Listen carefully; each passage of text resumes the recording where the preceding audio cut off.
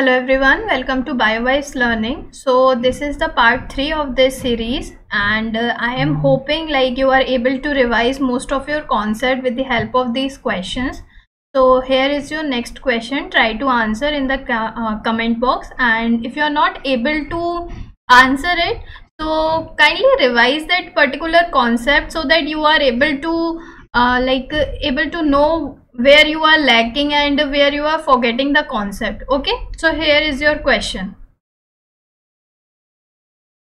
So you have to answer the name of the gene which along with PAC6, SOX2 and DASH, which lead to the expression of delta crystalline gene. You have to answer the name of the gene in the comment box.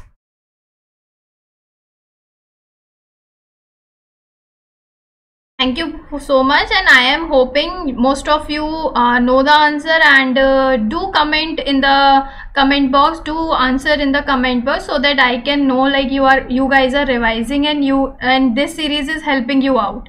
Thank you so much, and all the very best for your upcoming exams.